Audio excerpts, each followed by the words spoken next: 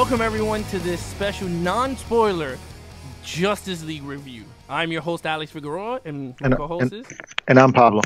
All right, so the Justice League, today's the Justice League Day. It finally came upon us. After talking about it for months and months and months. Yeah, ranting and raving, reading all the reviews, all the embryo thing, and all the controversy, everything. So, I'll let you go first because you saw it Thursday night, afternoon, right? I saw it last night. Yep. Okay. I went to a Thursday night screen. No, it wasn't a screen. Actually, it was released to the public, so I saw it last night to a packed audience. All right. So the place was packed. So, what's your reaction? All right. My initial reaction was that I loved it. I thought the movie was good. I really enjoyed it. And remember, the trailer I hated. I hated Batman v Superman. You guys know that. And Suicide Squad. But I am a fan of Man of Steel. But still, though, I felt that the DCU was. And of course, Wonder Woman. I thought was excellent. But still, the Zack Snyder led or directed films, for the most part, were not good.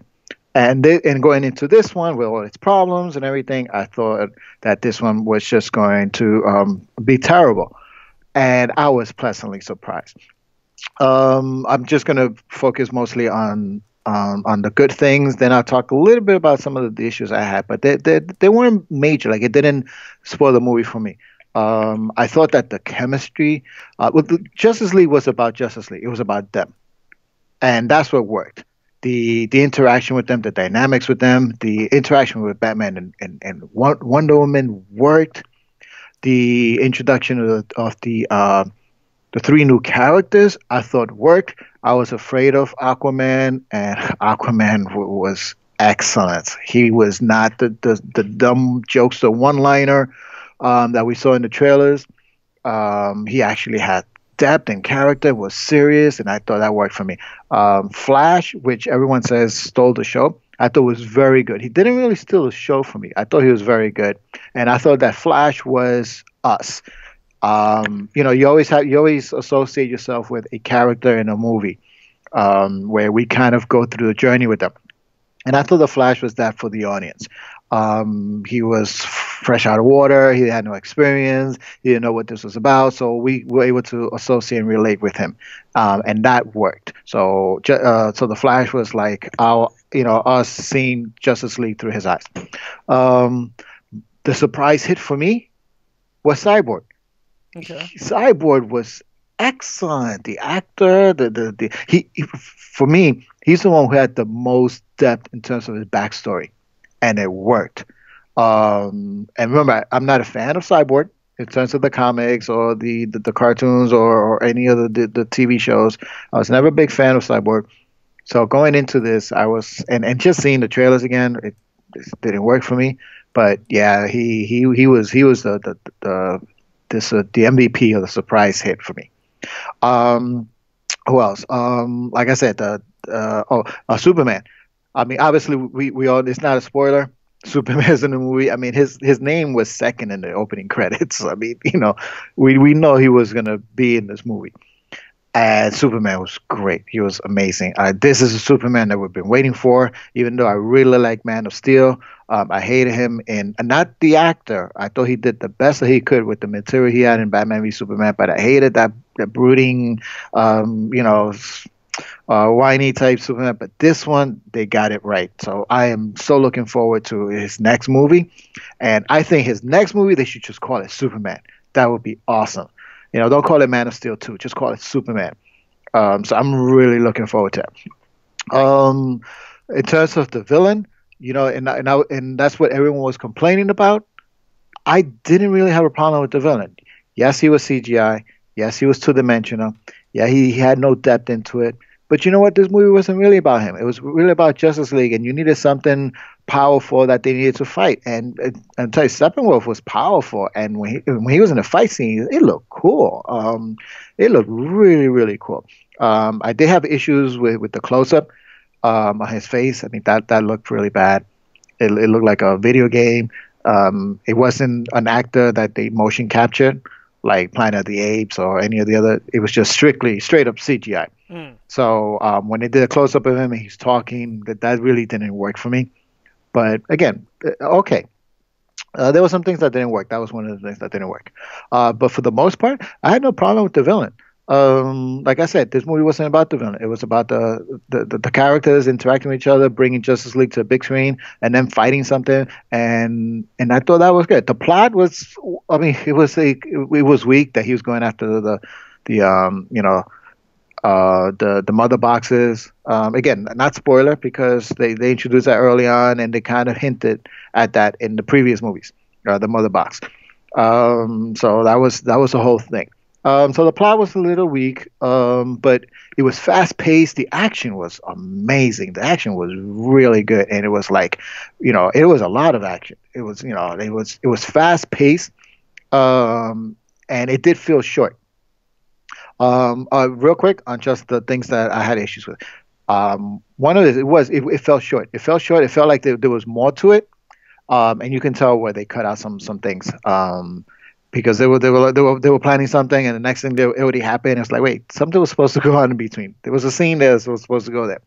But I am looking forward to the extended, the Blu-ray extended, director's cut, whatever you want to call it.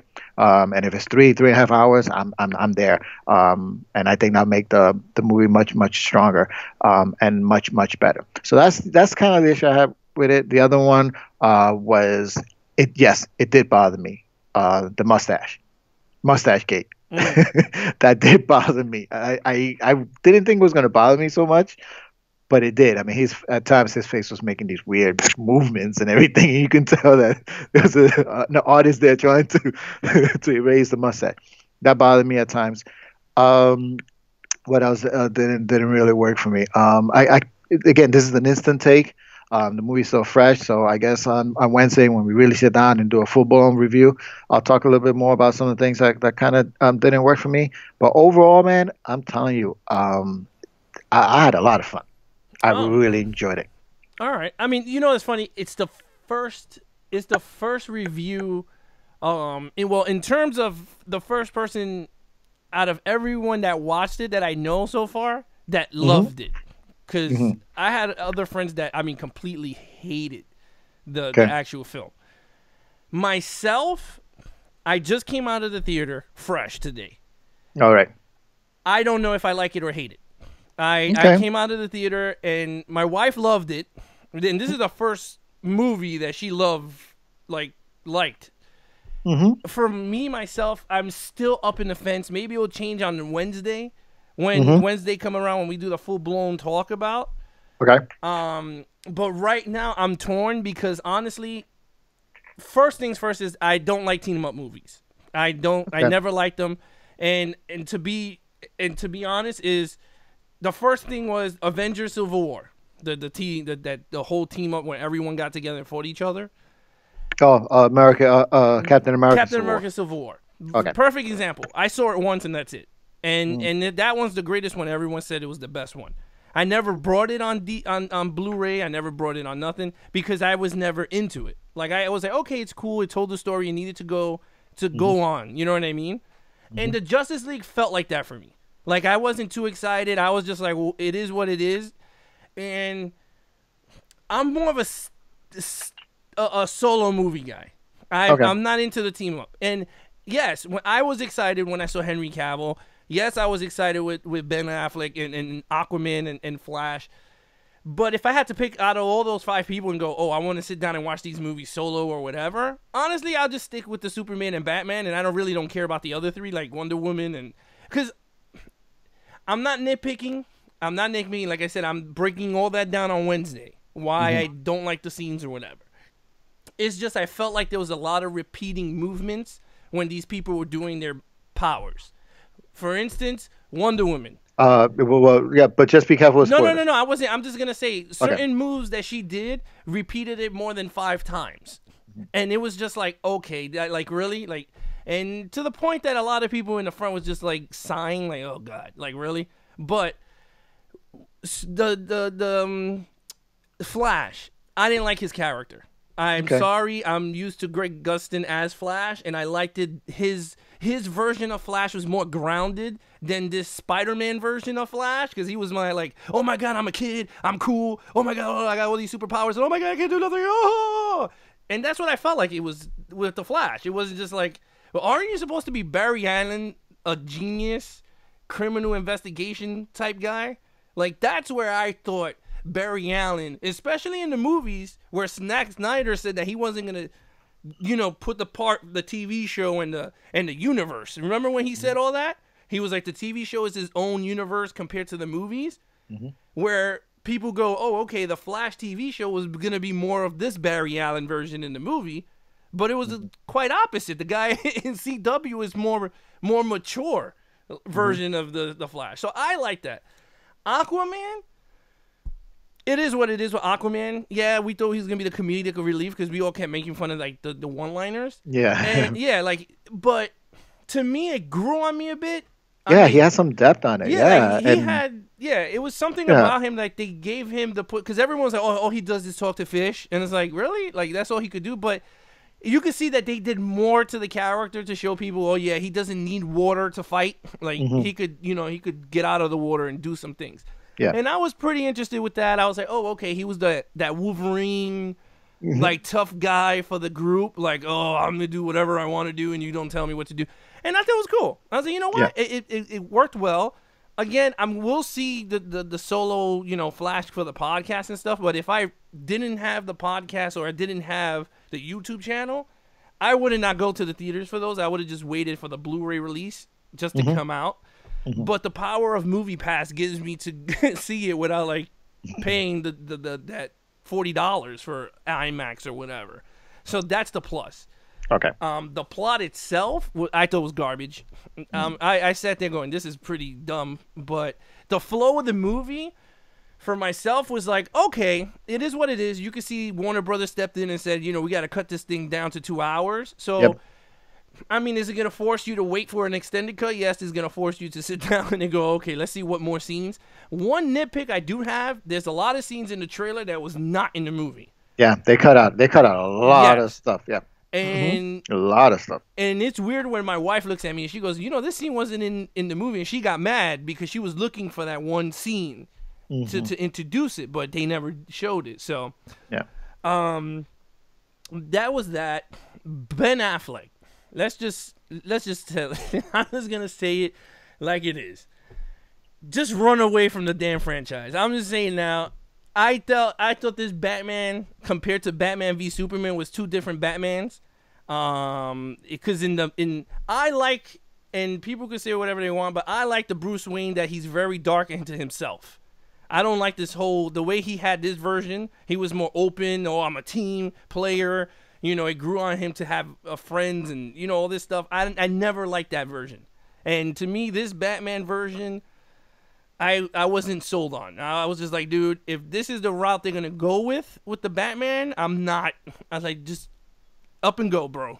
Just take it now and just let someone else like Jake Gyllenhaal, because that's what they rumored to get as Batman right now. Just let him come in and just let the debacle continue in terms of writing the Batman. But again, I think I always thought he was the best Bruce Wayne in Batman. Hands down, I think he has the look. When he was with the team, I felt like, oh my God, you're looking at Batman on screen. And I thought the first 5 minutes of the movie, I wanted it to be all Batman. I'm gonna tell you right now, and I'm gonna be really honest with you. And I said this, and you could be my witness. When Batman v Superman came out, I told you Zack Snyder should direct a Batman movie. Didn't I say that?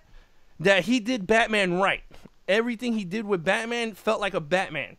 And I mean, everyone got the whole nitpick that with the guns, and you could tell this is a Zack Snyder because you could tell the shots that was Zack Snyder, and you could tell the Batman scene in the scenes were Zack Snyder. And I always thought he was great with Batman. But other than that, his aneurysms, I wasn't too thrilled with. I was just like, oh, I wanted that whole dark side of Batman, and I never got it.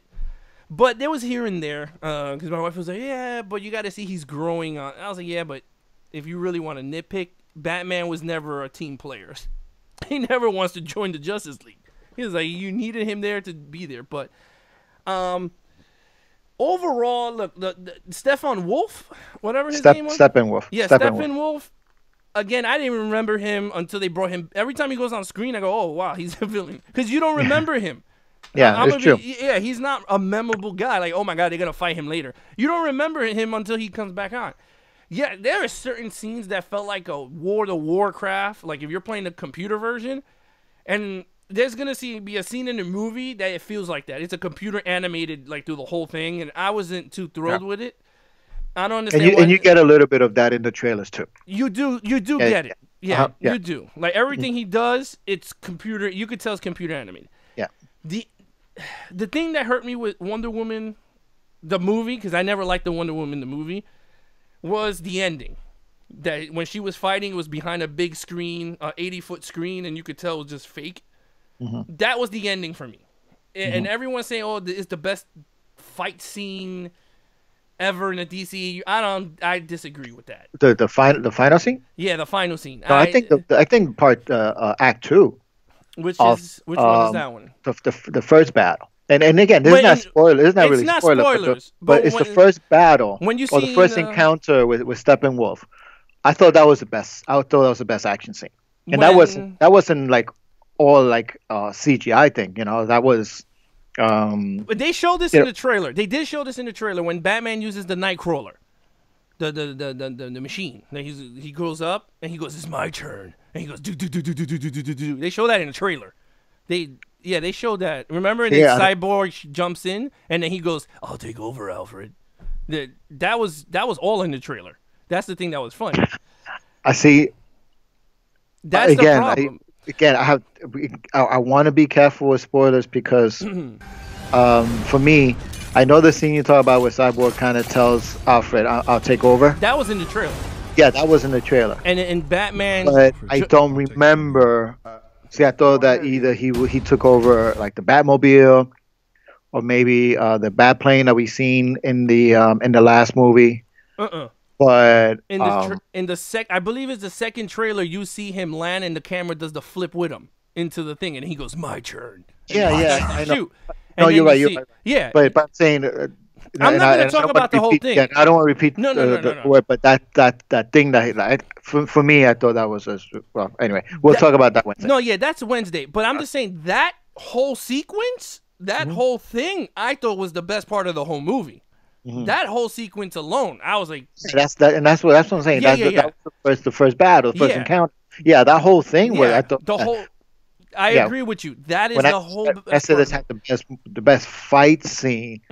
I thought it was that one, not Act 3 fight scene. No, Act 3 fight scene was just like Batman v Superman and Wonder Woman. It was just behind a green screen, and they all did what they had to do. Yeah. Which everyone saw in the trailer when he was going, "My man," and and then I don't bring a pitchfork. That whole thing. Everyone saw that in the trailer. But other than that, like I said, it is what it is. I know everyone's like, "Oh, but you have more negatives than positive." It's just those are the parts that nag at me. I have a lot of great scenes like Alfred. I loved Alfred. I love I don't even want to bring up his name because I don't know if they showed him they did show him Jim Gordon in the trailer. He was great. Commissioner Gordon. Yeah. You know that he he was gonna be there. I thought it was a great cast. When they showed him when I finally saw him in the tuxedo and everything, I was like, awesome cast. I was like, that is amazing. Jim Gordon. I can't wait to see him in the Batman movie. And that's my point with Jim Gordon. I felt Jim Gordon, he didn't have a big role in this, and he's gonna have a bigger role in the movie. Exactly. That's what I felt that they did more of that because they did get a big name actor. Yeah. J.K. Simmons is I mean, he's an A-lister right now. I mean, I think he won an Academy Award for Whiplash. Yeah. If not, he's definitely nominated. But he's he won. He did win, right? Yeah. Okay, so he's a big-time A-list actor. So for him to land the role of Jim Gordon, and then have just a small part in this, kind of like the Joker in Suicide Squad, where he kind of like with and Alfred in Batman v Superman. I kind of felt but I think Alfred had a little bit more scenes and more interaction with Bruce Wayne in Batman v Superman. But in this one, I felt Jim Gordon. I would have liked to have seen more. And maybe we do see more, and it was just cut. Could be him. And, yeah. But I do like the fact that he was just there enough to tease for the Batman solo movie. Yes. You know, yeah. So I definitely agree with that. Yeah, I thought Jim Gordon was Amy Adams was great as like Lois Lane, and Dana, what's her Always name? like, Superman's mom, Dana yeah, Lane. That's her name, Diana right? Lane. Diana Lane. She was Um, amazing. I thought there was a lot of emotional parts with her. yeah, And the dynamics and the interactions worked. So yeah, it was uh, all around. We're gonna end this now. All around, it was a great experience. That's what I'll say. It's a great experience for the DCEU. In terms of, is it better than Suicide Squad? Yes. Is it no, better than Batman? Yeah. Is it better than Batman v Superman? Yes. mhm. To me, is it better than Wonder Woman? No, they're both in the same playing field for me. But for Pablo, Wonder Woman's still better than Oh Justice yeah, League. yeah, Huh? yeah. I mean, I definitely Wonder Woman is one, Justice League is two, and then Man of Steel is three. Oh, With Man of all Steel, I forgot three, that one. Yeah. yeah, with all three of them being movies that I really like. Mm. And then after that, it's just Yeah. movies I hate. Yeah, one movie you're never gonna see Suicide again. Squad Yeah. and Superman, and yeah, so But one thing I would like to say before we end this all, Rotten Tomatoes gave it a 40. I don't. I disagree with with the it's up to tomato. 38. Huh? I mean, it's down to 38. No, The no, last I it just jumped up to 40. it's up to 40. Yeah, Okay, yeah. I disagree with the Rotten Tomatoes number, okay. and I mean normally I would say, oh yeah, that's exactly a 30. Top critics gave it a 27. Wow. I mean, I'm sorry, a 24. I was being generous. I gave it 3 more points. It was a 24. I don't agree with none of those. Honestly, if I had to pick it out of 100, I say Justice League lands at a 65 for me. All right. I'm not gonna bump it up to a 70 or more. I put it higher. I will put Yeah. it in the 70s I will for give it me. a 70 once the extended cuts come in. That might bump it up Yeah. to higher for me. If the extended cuts come in and it's amazing, and Josh Whedon's cuts come in also, and it adds more story, more depth that you were missing. Because I mean, certain scenes in the beginning even with Wonder Woman was way too fast for me. I was like, I couldn't even comprehend what just happened. But if it fixes all that, I will bump it from a 60 to an 80 or 90. And I will rewatch it again. But as of right now, I'm like, I don't need to rewatch it until the solo movies come out. But like I said, Wednesday we'll break everything down, all Okay. the Easter eggs, because there were a lot of Easter eggs. If you Yes, guys don't yes. missed it, And we don't want to. Yeah. What we'll do on Wednesday, we'll do a non-spoiler review, and then at the end of the episode, we'll do a spoiler review, and we'll warn everyone. We'll say, okay, we're going to go into spoilers. So if you haven't seen the movie, tune out, because we're going to go into spoilers. So we'll do it that way. We'll do a non-spoiler with Ralph, all three of us, and we'll talk a little bit more about it now that we got to maybe read some more stuff on it. We'll have numbers also, because a we'll lot have the of box numbers. office numbers, Mm-hmm. and we can break it down a little bit more because, yeah, there's more things I want to talk about it. But again, this is just a quick, instant reaction. Yep. What we thought. We just finished seeing it. You saw it just now, like literally like a few minutes ago. You just got out Yeah, pretty much. of the theater, and I saw it last night. So Yeah. So anyway, we want to hear from you also. So we want to hear you guys also come onto the YouTube live with us and see what you guys thought about the film also, and give us what you like and dislike about the movie. Trust me, Yeah. we're not gonna make fun of nothing, because here we have tons of mixed reviews when it comes to these comic books, movies, and stuff. But for the first time, I'm not on the negative side and I'm not on the positive. We'll find that out more on Wednesday, on what I thought really about the movie, because I might see it one more time just to give it a broad a good frame of mind before we start arguing up on this movie. But I do want to hear what you guys think on the Justice League. You can leave us comments on Twitter at Wide Range Media, or on YouTube. Just leave it right on the comments below. We'll answer you guys, and then on Wednesday at 9:00. You could Live. we're live. We'll all be talking. You guys can join the conversation. So from here on in, I'm your host, Alex Figueroa, and this is... I'm Pablo.